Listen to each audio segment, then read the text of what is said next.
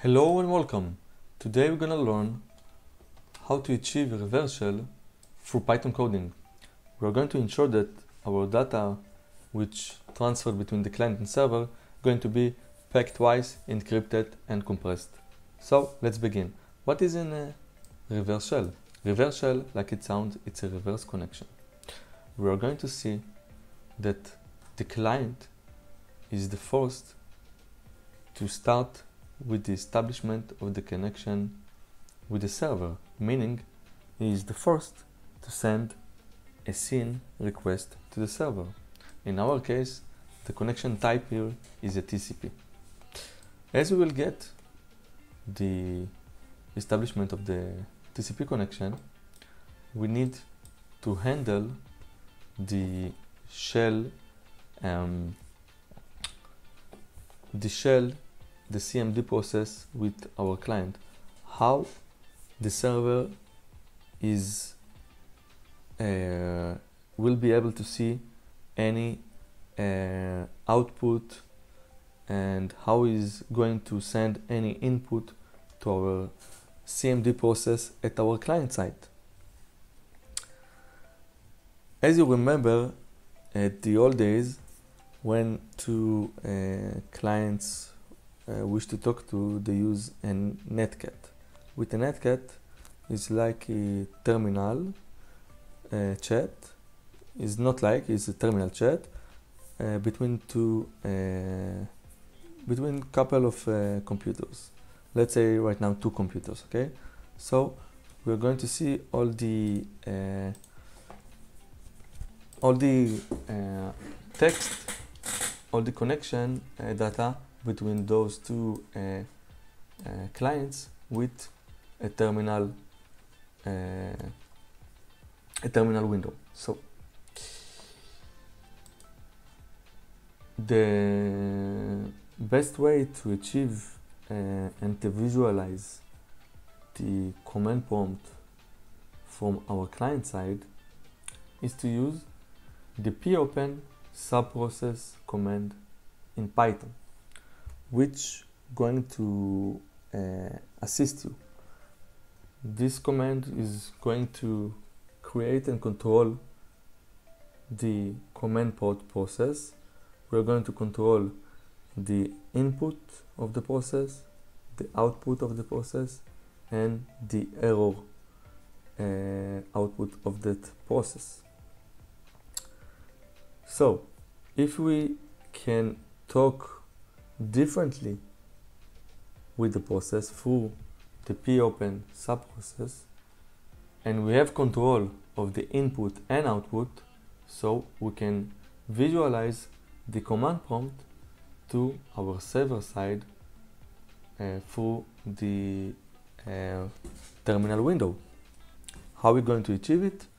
The popen subprocess give you the std out and the std err, which going to represent the output and the output error of the process, and of course the input we are going to send it through our server into the popen subprocess command. So this is how we are going to visualize the command prompt at our client side. Let's see some coding at our server side and our client side, and we will have more understanding how to achieve it correctly and understand this type of connection. So at the right side is the server side, and at the left side is the client side. Let's print screen both of them, and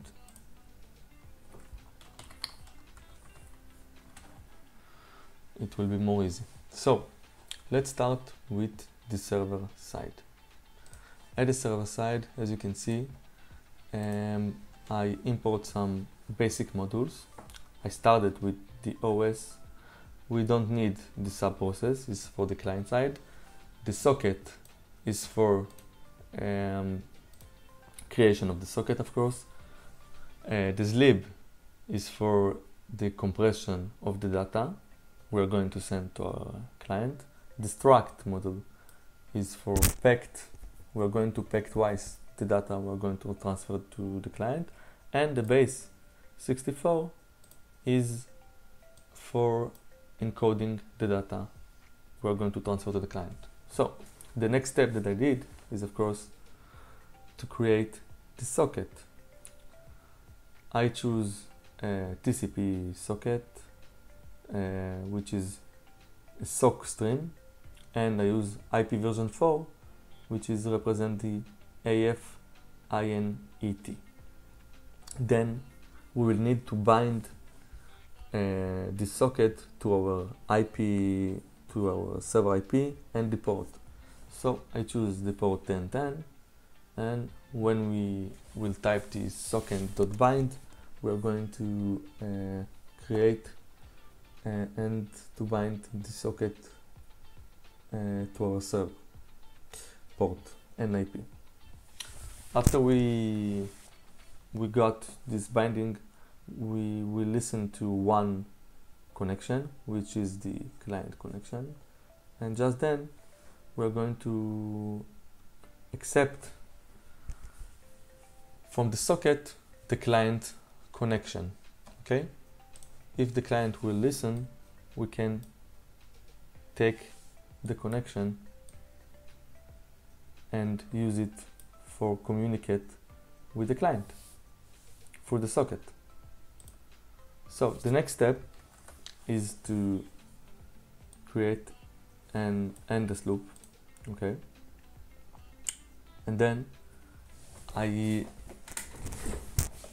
the first step is, of course, that we're going to send any command prompt commands to our client from the server. So I let to the server side to choose whatever I want to send through the raw input command.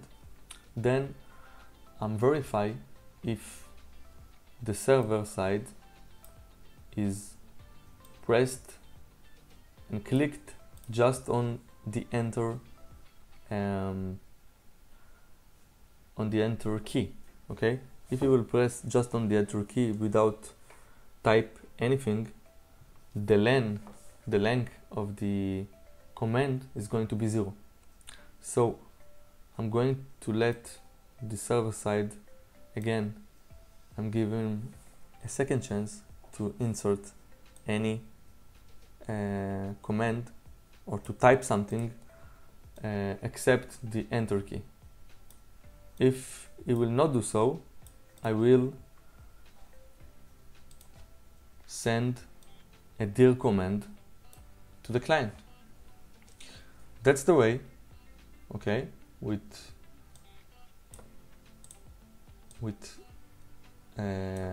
both if sentences, we are going to achieve a stable reverse shell without interrupt the connection with the enter key. Then we need to verify if the server side is wish to exit the connection. If so, before we are going to disconnect this connection, we are going to compress this data and send it to the client in order that the client as well is going to close the connection from his side, not just from the server side. After we send it to the client, we break the endless loop. When we break the endless loop, we going to be here and the command is telling to close the connection. The next step is to pack twice. Okay, I pack twice the data. If we typed if in our data we typed anything except exit or just enter without anything, I'm going to take the data I typed or the man who's sitting behind the server, and packed once with regular struct pack, and the second time I packed it as a network byte ordering the data. The next step I did is to compress the data I packed, and the last step before I send it to the client, I encode the data through base 64 encoding. And just then, I'm sending the data to the client. As the client is going to receive the data, is going to send us an output. If it's a healthy output, if our command was regular, we will get some output that will show the result of our command. If our command were not right, not accurate, we'll get an error. So the next step in our server side is to get, after we're sending something, to get data. And just then, we're going to decompress the data we got from the client and print it into the terminal in order that we are going to visualize, that's the way we are going to visualize the reverse shell, the command prompt from our client side. So again, what we did is we create a socket, then the client connect to the socket, we established a TCP connection, then we are going to send an command to our CMD process we opened with the POpen subprocess, and then we are going to send to the server the std out and std err, and just then we are going to print it in our server terminal. And that's the way we are going to visualize the command prompt at our client side. So let's move to our client side coding. As you can see, we need at our client side this subprocess because we are going to use it to open the command prompt and control it for the subprocess. The first step to do, of course, is to create the socket, which is the TCP, and after it I will need to connect to the socket. Okay, what I did here is just a simple verification to the socket if everything is okay with the creation. When we successfully connected to the socket, we start with another endless loop. The first step we will take is to receive data from our server, right? Because we want to take this data and to put it into our command prompt process and then run these commands. So we take the commands we got from the server, and then we will decode it through the base 64, and then we will decompress it, and just then we are going to unpack the data. Just then, when we extract the data from our compression and encoding and the packing, we need to do something with this data. It's regular command prompt commands. So we need to take these commands, okay, and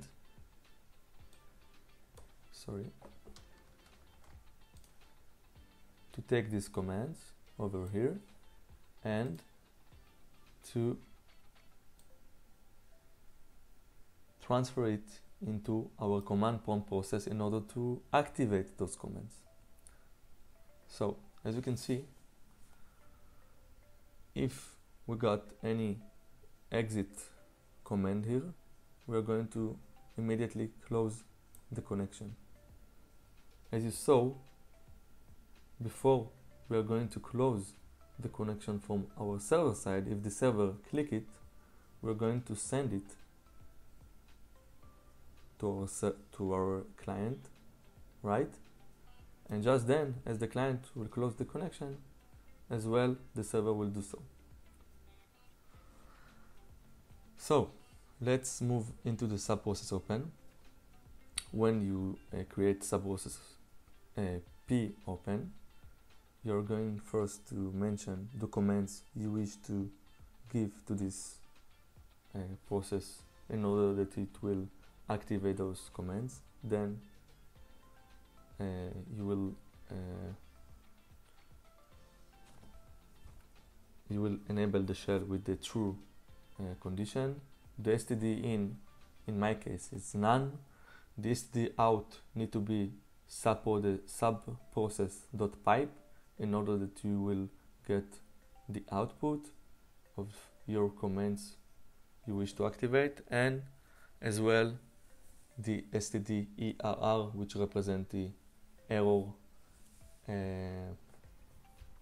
output of this process. So after we will activate the commands we send to the subprocess, we need to take the output. How are we going to achieve it? We're going to achieve it through the communicate function. So we're going to take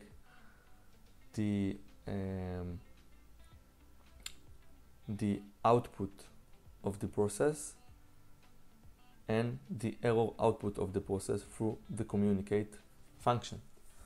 So after we got the output and the error output, we are going to combine them together and send them to our server. And that's the way we are going to visualize, okay, the command prompt at our client side. So again, let's see it again. We're going to send input to our server, to our client command prompt, and after we got these commands, we're going to activate them through the subprocess popen, and then we will get two kinds of output. One is for error, and the second is for healthy output, if I can say. And then we are going to send them again to the server. As the server will get those outputs, it will make sure, we're going to see it at the receive side, it will make sure to print it into the terminal. So let's see the live example of it. As we said, so we need to start with the server. We need to create and bind the socket with the server's IP and port. So let's run the program at our server side first. Let's capture the data with Wireshark, and I wanted to show you why I wrapped the data. I packed it twice and compressed and encoding it. I used the regular modules of the Python. Okay, so let's capture some data. Let's activate the software at our client side. Okay, as we can see, we are going to see that the client start with the SYN request, and both of them established a TCP connection. The next thing is going to be that we are going to send commands for our server side, for our terminal server. So let's start with the dir command. As you can see, when we use the dir, you will not be able to see the dir command at the data section if you are going to sniff it, because you are going to need to do a couple things in order to see the data. You need to unpack the data, decompress the data, and decode the data. The length of the data is going to be 70, the dir command. And as the client side will return us the output, as you can see here, which this is the output, is going to be in length of 4004, and when we will get it, this output, we are going to decompress the data at the server side, right? Decompress it, and just then we are going to print it to our terminal, as you can see over here. Let's press enter. As we saw, when we will press enter at the first time, without typing anything, we're going to give this user a second chance to input something. So let's give another enter, and as you can see, we are going to keep this connection, and I already sent a dir command to the client, and the client sent back its output.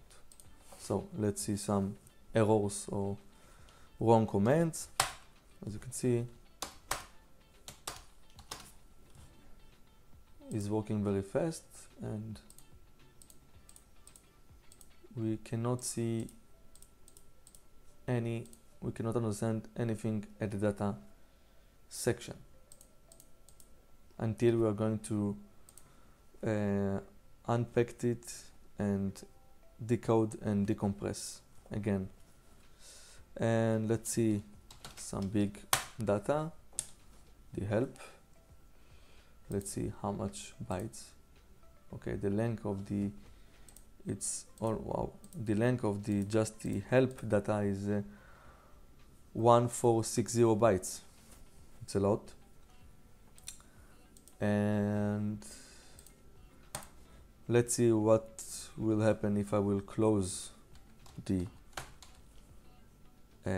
connection with the exit command.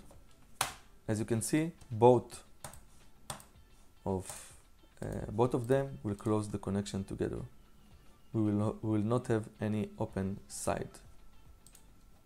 So we can see the fin and the ACK on both sides. So thank you for watching me, and I appreciate the time you spent at this video. I hope you understand it correctly and you enjoy from it. So thank you very much. Have a nice day. Bye bye.